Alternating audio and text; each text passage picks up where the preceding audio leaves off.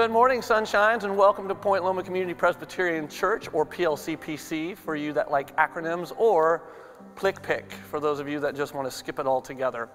We are in our second week of our new series entitled Relentless Love, which looks at the book of Hosea and God's unending love for us. And if you remember what we read last week, whoo, man, it was crazy. So we're going to continue that this morning. I pray that you are able to open your hearts and receive His love today.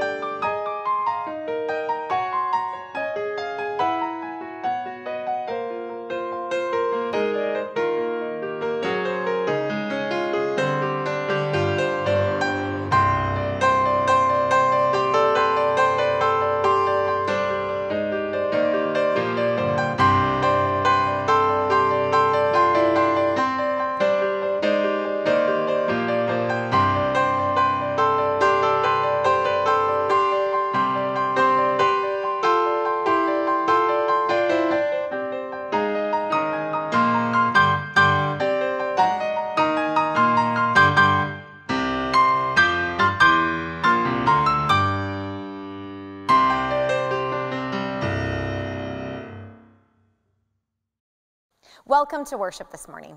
We are so glad that you've chosen to spend part of your week here with us. No matter where you're tuning in from, we hope that you feel the love of Jesus as we seek to grow deeper in faith and be a reflection of His love. One of the values here at PLCPC is to be an authentic community, and there are a couple of ways that we can live that out here online. One is to sign up when you attend church online. Living out authentic community means being known. And we would love to know who's here, who we're watching with, so that we can greet you and learn how we can continue to serve you. So once you're signed in, say hello and let us know where you're tuning in from. And another way is joining the coffee after service. This is a time where there's no agenda. We just get to know one another. Sometimes we talk about the sermon or other relevant things that are happening in our lives or the world. And we're trying to make this even easier for you to join this coffee time after service. So a button will pop up in the chat, and you can click that button, and a Zoom window will appear right on top of the page where you're watching the service. A button will pop up in the chat, and you can click that button, and a Zoom window will appear right on top of the page where you're watching the service on, instead of having to click off to another browser. So we hope that you'll give that a try, and we hope to see you there. Now, another opportunity to be in community after service is to attend Debrief the Sermon. All are invited to join online each Sunday in January at 10:30 a.m. This is a great way to meet others and learn from other members in the church community and have a chance to unpack and personalize the morning sermon. So feel free to join in on any or all Sundays. The Zoom link is posted in the chat room online, or you can reach out to Lynn Ziegenfuss for the link. Now, we invite all adults to join our new adult discipleship class that begins this Tuesday, January 11th at 6 p.m., led by Evan Gratz, our Director of Community Life. Life in Rhythm is designed to empower you to establish healthy rhythms of discipleship and live out God's design at both work and within your family. This 10-week class will be held online via Zoom with some potential for in-person gatherings at some point in the future. Visit our website to register and get the Zoom link. And coming up next Sunday, we are again offering our Discover Our Community class. This two-part class is for anyone who's interested in learning more about PLCPC and what it means to be a member of the church. So whether you live here in San Diego or not, you can become a member. And this class is held via Zoom and goes from noon until 1:30. So visit the register page of our website to sign up and for more information. And finally today, with joy and excitement of the new year comes new leadership in the church. And we are thrilled this morning that at the 9 a.m. service to ordain and install our new class of elders and deacons. We ask that you would keep them in your prayers along with the returning elders and deacons as they lead us and discern God's plan for our PLCPC community and beyond. And now I invite you to open your hearts as we continue on in worship.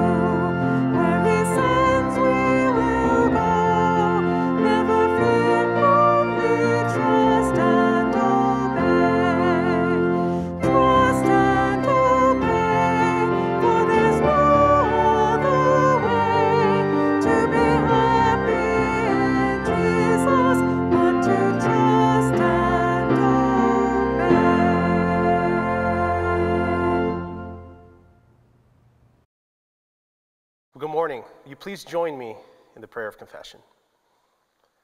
Holy God, how many moments have there been when I turned from you and your ways? How many hours have I spent worrying about my life? How many times have I given credit to someone other than you for the beauty of this world. How many? Too many to count. And yet, how many times have you given up on me?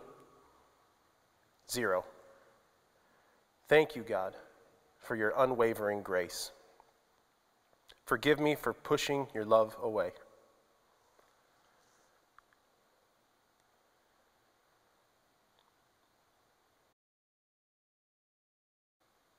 Amen. Friends, as we turn our lives and our purpose and direction over to God's will this morning, might you find great joy in knowing that you are forgiven. Amen.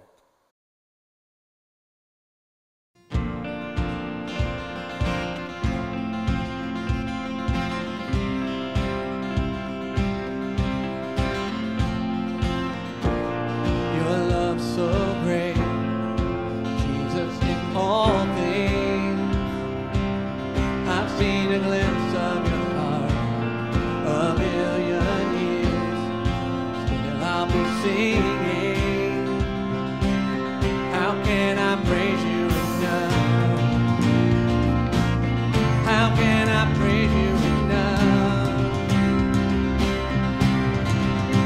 You are the Lord Almighty, outshining all the stars in glory. Your love is like the wildest ocean. Oh, nothing else compares.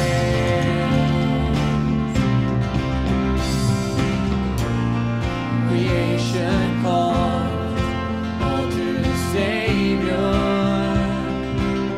We are alive for your praise in earth and sky. No one is higher. Our God of wonders you reign. Our God of wonders you reign. You are the Lord Almighty, outshining all the stars in glory. Your love is like the wildest ocean. Oh, nothing else compares. You are the Lord Almighty, outshining all the stars in glory. Your love is like the wildest ocean. Oh, nothing else compares.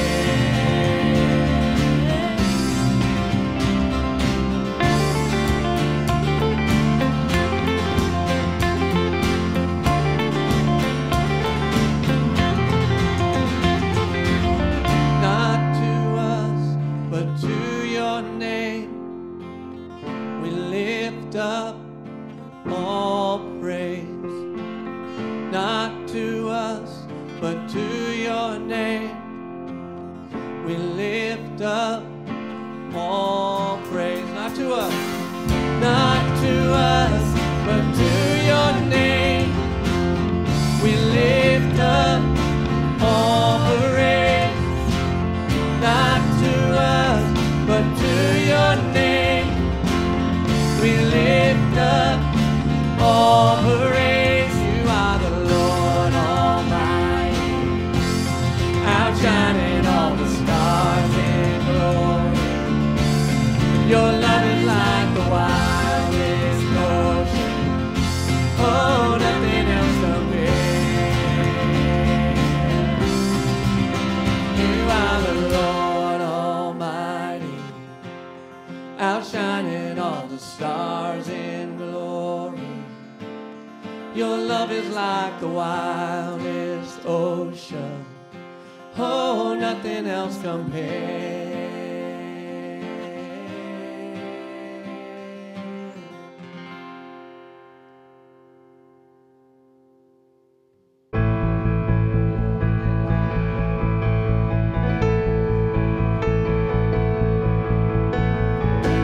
Blessed be your name in the land that is plentiful, where your streams of abundance flow. Blessed be your name.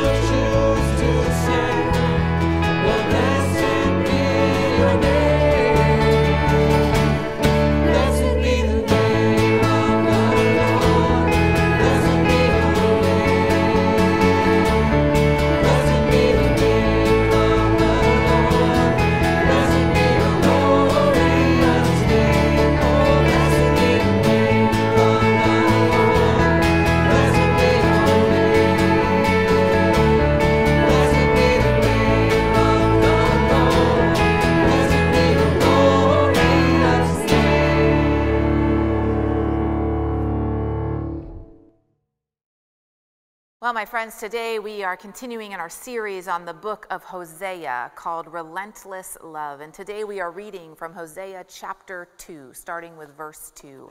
Please follow along with me on the screen. Plead with your mother, plead, for she is not my wife and I am not her husband, that she put away her whoring from her face and her adultery from between her breast. Or I will strip her naked and expose her as in the day she was born, and make her like a wilderness, and turn her into a parched land, and kill her with thirst. Upon her children also I will have no pity, because they are children of whoredom, for their mother has played the whore. She who conceived them has acted shamefully. For she said, I will go after my lovers. They give me my bread and my water, my wool and my flax, my oil and my drink. Therefore I will hedge up her way with thorns, and I will build a wall against her, so that she cannot find her paths. She shall pursue her lovers, but not overtake them, and she shall seek them, but shall not find them. Then she shall say, I will go and return to my first husband, for it was better with me then than now. She did not know that it was I who gave her the grain, the wine, and the oil, and who lavished upon her silver and gold that they used for Baal. Therefore I will take back my grain in its time, and my wine in its season, and I will take away my wool and my flax, which were to cover her nakedness. Now I will uncover her shame in the sight of her lovers, and no one shall rescue her out of my hand. I will put an end to all her mirth, her festivals, her new moons, her Sabbaths, and all her appointed festivals. I will lay waste her vines and her fig trees, of which she said, these are my pay, which my lovers have given me. I will make them a forest, and the wild animals shall devour them. I will punish her for the festival days of the Baals, when she offered incense to them, and decked herself with rings and jewelry, and went after her lovers and forgot me, says the Lord. Therefore, I will now allure her and bring her into the wilderness and speak tenderly to her. From there I will give her vineyards and make the valley of Achor a door of hope.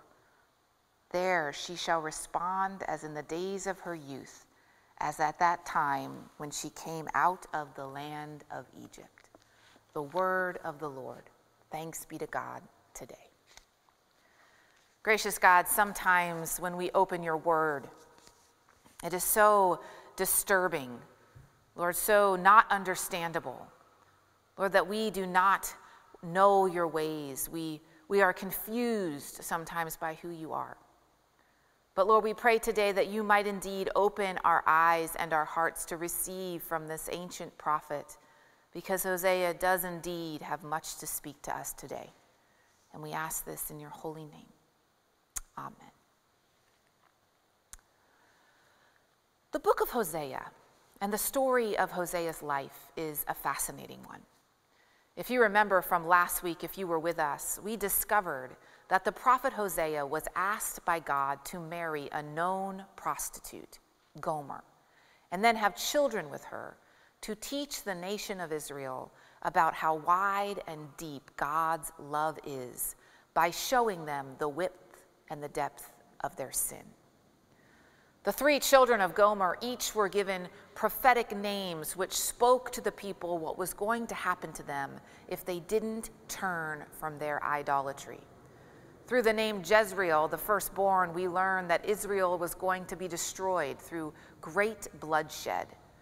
Through Lo Ruhamah, we learned that God would remove his mercy from them and give it to the southern kingdom of Judah. And through Lo Ammi, we learned that God would break his covenant with his people and would reject their belonging. But in a great reversal of sorts, toward the end of chapter 1 last week, we discovered God continuing to draw the people of Israel closer to him, even as they spat in his face. God does the same for us in Christ Jesus. He continues to love us and accept us. But that doesn't mean our sin isn't serious, nor does it mean that our sin doesn't have consequences. And we see some of those consequences in our passage for today. See, in the opening verses of chapter 2, God is encouraging the children of Gomer to plead with their mother to change her ways, to beg her to wake up and to walk a different path. Gomer, of course, represents the northern kingdom of Israel. If she doesn't change her ways, there will be consequences for her sin. First, we discover she will be alienated, as her husband will have no choice but to divorce her on the legitimate grounds of adultery. In the same way, if Israel continued in their pursuit of other gods, the Lord would have no choice but to cut them off. The idea that God would turn from his people was not even something being considered at this time in history. If you remember from last week, the northern kingdom under Jeroboam was experiencing an unusually prosperous season. They had convinced themselves that they were invincible. And this was in large part because they had misunderstood God's grace. Israel held fast to the covenant that God had made with them. God told them that he would be their God and they would be his people. And they felt strongly that their cultural heritage would keep God from abandoning them. As a result, they figured they could do whatever they want and God would have to extend his grace. God was bound to his promise. The problem with this logic, though, which we fall into as well, especially when we become spiritually complacent, when we cheapen grace, is it assumes that God has no choice but to be in relationship with us. And that, my friends, is absurd to consider. Of course God has a choice. Since grace is not earned by anything we do, but lavished upon us without merit, grace can also be removed. And so even though God made a choice to bind himself to us through a new covenant in Jesus Christ, it doesn't mean there are not consequences to our sin, including God turning away during particularly sinful seasons. Sin not only alienates us from God, it also brings shame. Hosea says, "I will strip her naked and expose her as in the day she was born." In some ancient cultures, when a husband divorced his wife for adultery, she would be paraded through the town naked for everyone to see what she had done. She would be exposed. And sin, when laid bare, also exposes us. You see, we live in a culture that despises shame. In fact, in order to combat shame in our culture, we often go the other extreme by making shame popular. It's our way of normalizing our wrongdoings and our wrong intentions. If I, in our culture, wear my shame proudly, then it can't hurt me.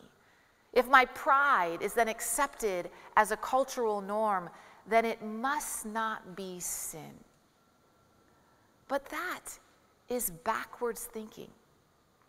As shame can actually be a helpful emotion if it's addressed in the right way. We feel shame because we have missed the mark in some way. And feeling that emotion is equivalent to the pain that one feels when touching a hot stove. It has the potential to retract and to draw us back to God.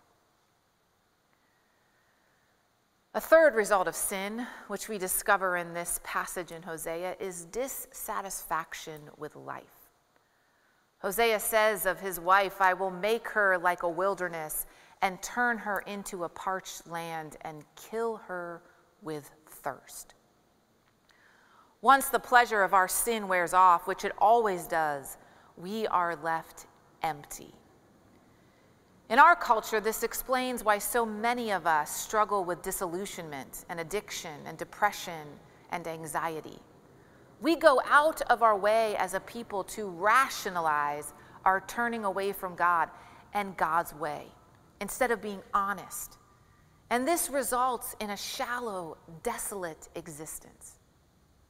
And finally, the fourth result of sin in this passage is the damage that it inflicts on others. Upon her children also I will have no pity, because they are children of whoredom, Hosea says. Our sin separates us from others, and it spreads, and then it infects. We think we are hiding something. Our lives, we believe, are under control, when in reality our pride, our inauthenticity, our selfish behaviors, and our disregard of God affect everything we do. How we parent our children, how we treat our own parents, how we interact with our colleagues, and what we bring to the table of our friendships. You see, sin is powerful. The temptation to turn our attention and affection toward other things other than God is powerful. It's powerful because it's often the path of least resistance. But what we discover, maybe you're discovering it right now, is sin also destroys everything that we hold dear. In May 1980, Mount St. Helens in Washington state erupted. Maybe some of you remember that. You know, even though it was viewed as a surprise, it was not a sudden event. For 2 months prior to the massive blast, earthquakes and volcanic activity signaled a major event that was underway. Authorities had plenty of time to sound the alarm and warn those living nearby of the looming danger. Yet despite the seriousness of the threat, some people chose to disregard the warnings. Probably the best known of those who refused to evacuate was a man by the name of Harry R. Truman. This 83-year-old man was the owner and caretaker of the Mount St. Helens Lodge at Spirit Lake. He had survived the sinking of his ship in World War I, and he was not about to leave just because scientists thought there was danger. Truman told reporters, "I don't have any idea whether it will blow, but I don't believe it to the point that I'm going to pack up." Well, on May 18th, 1980, Truman and his lodge were buried beneath 150 feet of mud and debris from this volcanic eruption, and his body was never found. In the same way as this story, it is foolish to continue in our sin and idolatry and think that we will somehow be exempt from the consequences.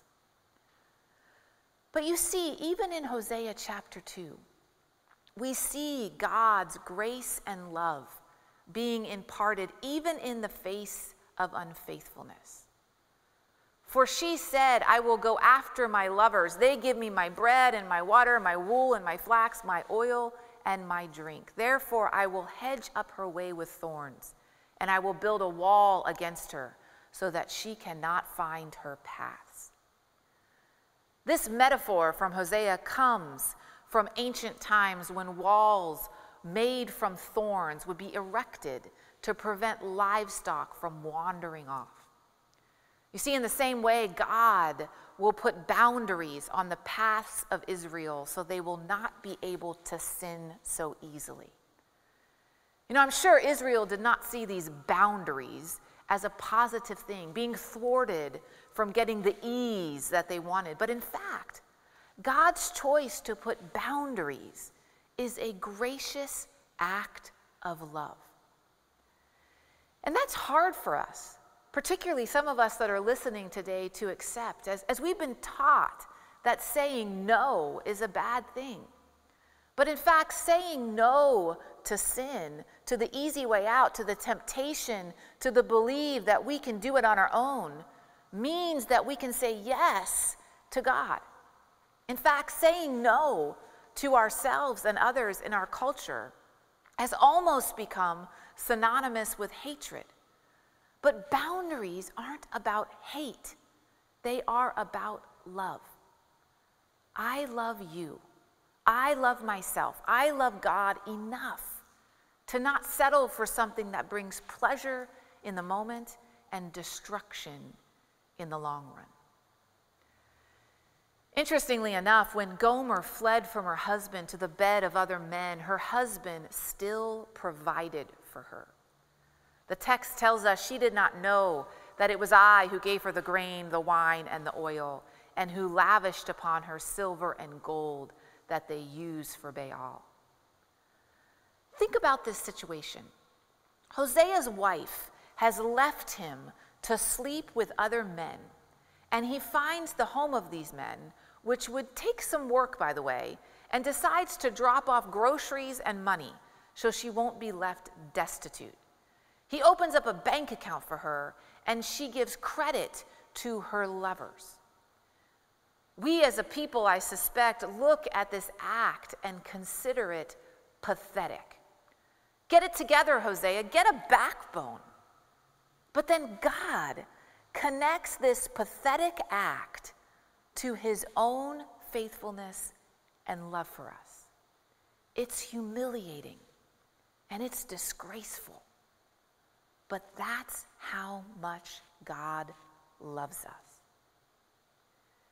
Yet God is not weak, as you might read through this metaphor.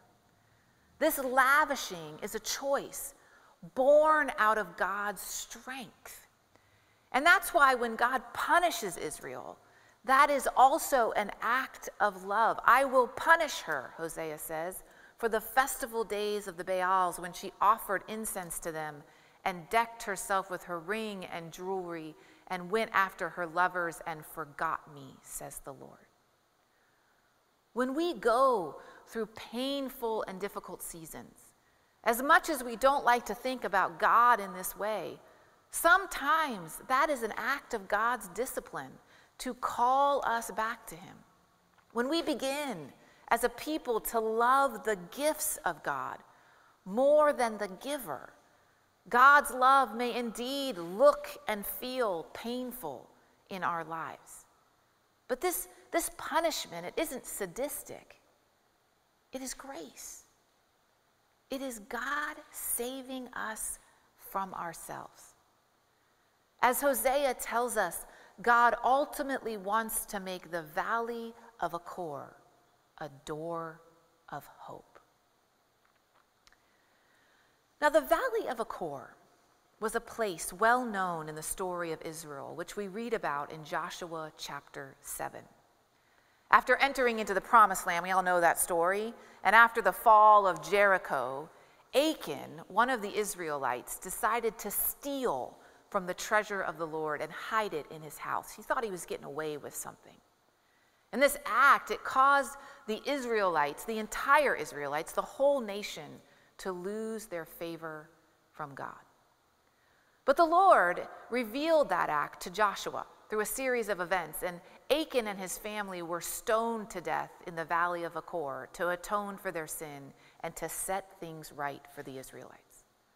One man died for his own sin so that God's judgment would not be taken out on the entire community. And now in Hosea, God says, I will make that valley, which your history speaks of in a shameful way, no longer shameful, but a door of hope, where another man will die, not for his own sin, but for yours, so that God's judgment will not be taken out on this world. And in this prophecy, we see God's love expressed in an unfathomable way, which we will ultimately discover in Jesus Christ. And so now, because of that cross, we don't have to be alienated from God. We don't have to live in shame. We don't need to be dissatisfied with our lives and damage the lives of others. We have the cross. We have Jesus Christ. We have the relentless love of God, which leads us beyond our sin. But here's the kicker. We must learn to submit to that love and not keep running away. That's the challenge, my friends, to trust God more than we trust ourselves. Amen.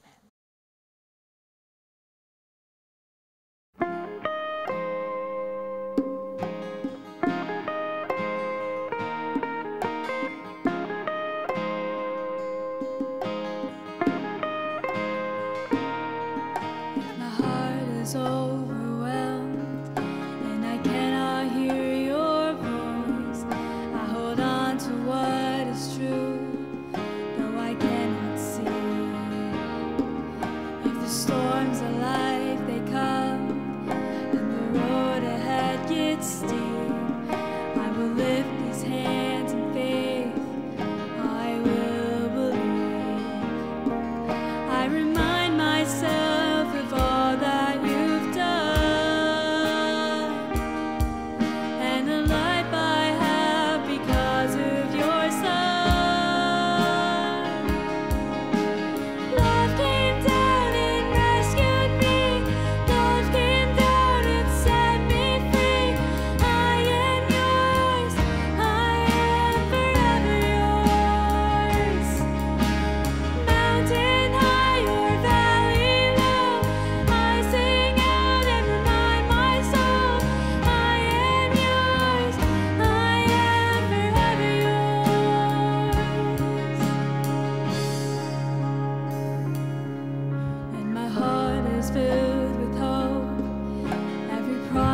comes my way when I feel your hands of grace rest upon me.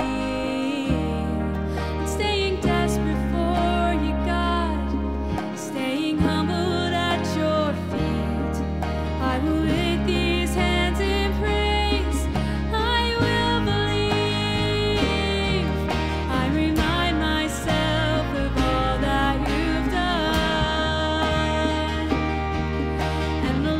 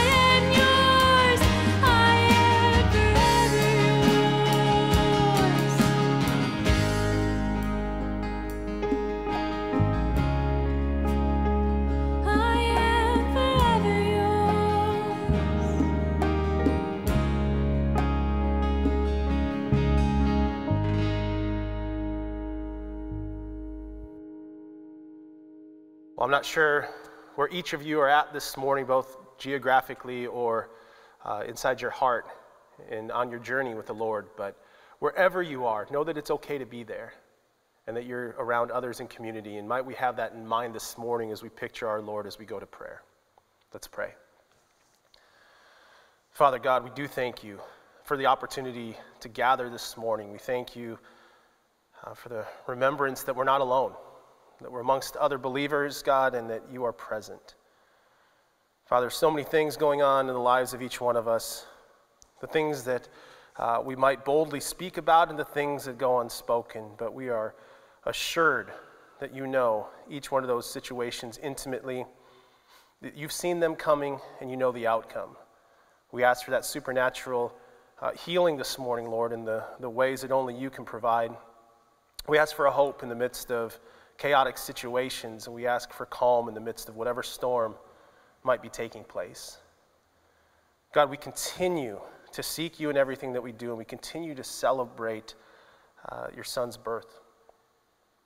As we journey into this new year, might we journey into new ways of understanding your will in our lives, and might we find an extra purpose in that, not just for who we're going to be in the future, but what purpose might you have for us each and every day. I pray that we would wake up with great anticipation every morning, God, in anticipation of knowing that we're going to learn more about who you are. So Lord, in a hurting world, might we just see everything through your lens and through your eyes and find joy, even in the darkest places. This morning, Father, we do remember that we are not alone as we come together and speak the words that you taught us to pray. Our Father, who art in heaven, hallowed be thy name. Thy kingdom come, thy will be done, on earth as it is in heaven. Give us this day our daily bread, and forgive us our debts, as we forgive our debtors. And lead us not into temptation, but deliver us from evil. For thine is the kingdom, and the power, and the glory forever. Amen. There are so many things that we can be thankful for. There's so many things going on in the life of our church and within our community, and for that, might we find an excessive amount of joy in participating in that. And one way that we can do that is through our giving this morning. Might it be an act of worship and out of no obligation. Freely we have received, so now freely let us give.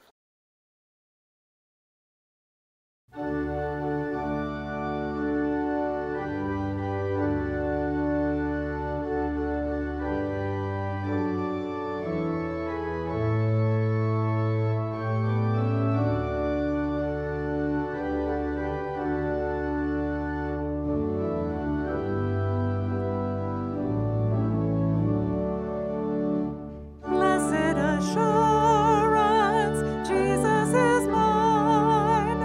Oh, what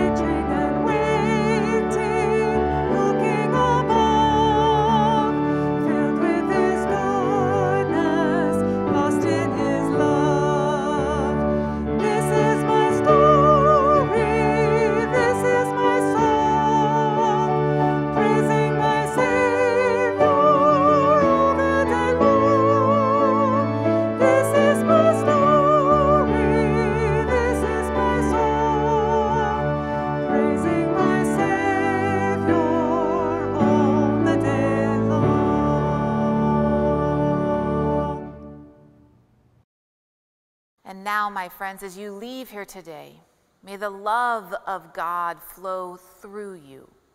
May God's love work in you. And may God's love be the channel of grace for everyone that you meet in this world. And we ask this in the name of the Father, Son, and Holy Spirit. Amen.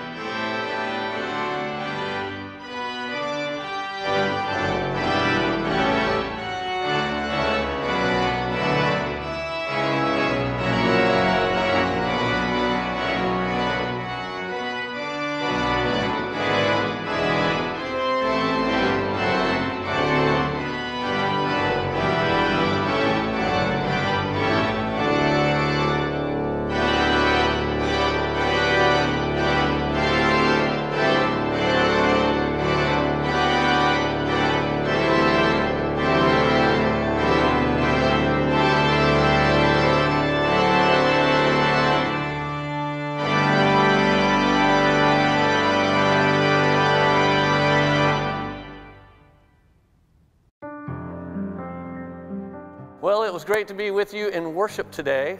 How many of you out there have relationships in your life? Whether it's a friendship or a marriage relationship or work relationships, whatever.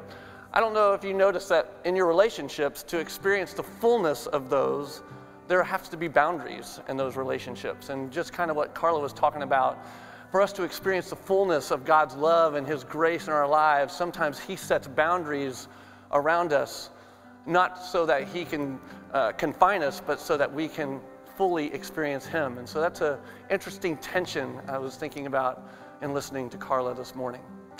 But I invite you to click on the Zoom link for virtual coffee, where we have an opportunity to talk about that and other things, and to be together in community and to get to know one another beyond just simply the text chat or just watching the screen. Or if you want to get past all the chit-chat and go right to talking about the sermon specifically with other people from the community, you can join the Zoom link that's popping up right now in the chat. If you would like to learn more about the church or about how you can grow deeper in relationship with God and others here at PLCPC, we are going to ask you to fill out the connection form that's also popping up in the chat. That's a lot of stuff popping up in the chat, but just it goes debrief the sermon connection form. So we would love to meet you. And if we can serve you in any way, please reach out to us at melissa@pointlomachurch.org, or if you want to talk to the guy here, you can talk to aro@pointlomachurch.org. Either way, we want to hear from you. Have a great week, and we look forward to seeing you next Sunday.